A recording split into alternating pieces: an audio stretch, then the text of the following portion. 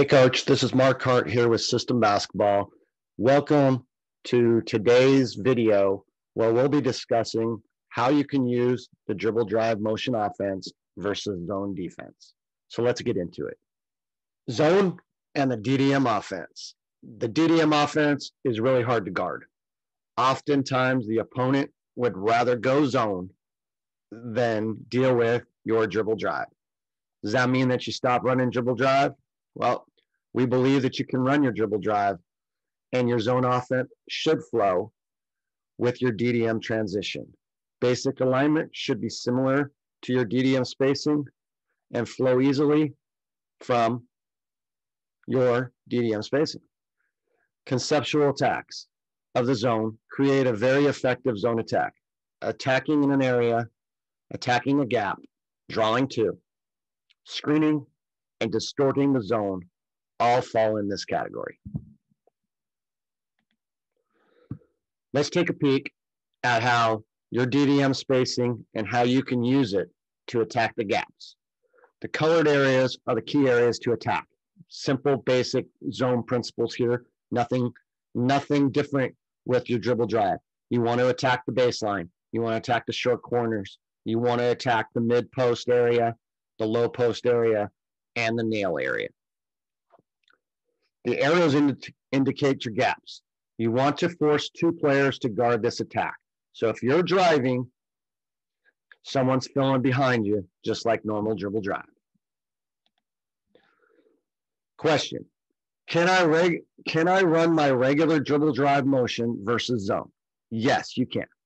We love DDM versus zone, especially when you're stagnant with your normal zone high-low attack. Players in that don't seem to attack the zone very much. And if you're not getting short corner and paint touches, your zone will get stagnant. How is it the same? Well, the continuity is basically the same. You can pass, cut, you can fill opposite or same. That's where it's slightly different. But you are looking to draw two, and if you drive, someone's filling behind.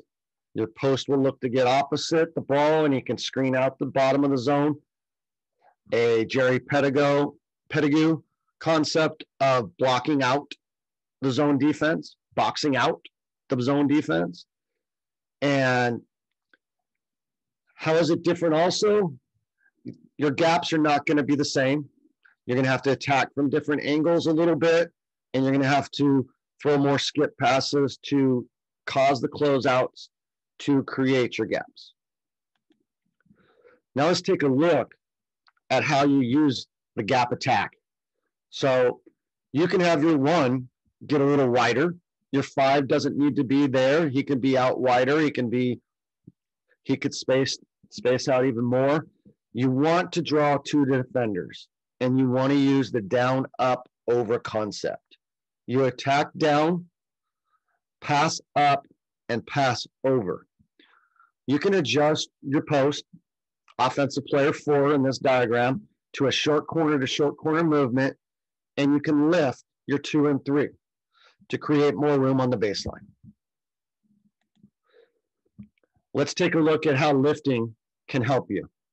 Now you're putting them in a position where X2 and X3 may not necessarily know who's going to guard 2, and same thing with X4 and X1. And the traditional way of getting into dribble drive would be throwing your 1 to 5 pass and cutting through. As you can see now, 5 would look to attack that gap. If he's attacking that gap, 3 would look to fill behind, 1 would look to come up a little bit, 2 would stay space, 4 would block out and stay low. He would seal off X4 there and look for a high-low pass off the penetration. What do we do when attacking the zone? Well, we utilize our same transition from our man and zone offense. So we're running our 2 to the corner, our 3 to the corner, our 1's pushing, our 5 is trailing, and our 4 is getting opposite the ball into the dunker spot. We're really trying to get the ball ahead and play out of flow and transition as much as possible, even if they're in zone. We use entries. to identify and attack the zone. We'll use a push entry, a stack entry, a bump entry, all popular Wahlberg concepts. We try to hammer the short corner and mid post. We try to distort the zone with the dribble, with the pass. We will also use some screening, some ball screening, and with our spacing. We will use our normal dribble drive as a change up to our regular zone offense. We don't necessarily just run dribble drive versus the zone. We have a high-low attack versus the 2-3. We have like a 2-1-2 basic attack versus a 1-2-2 and a 1-3-1, but we will look to use our dribble drive attack on occasions.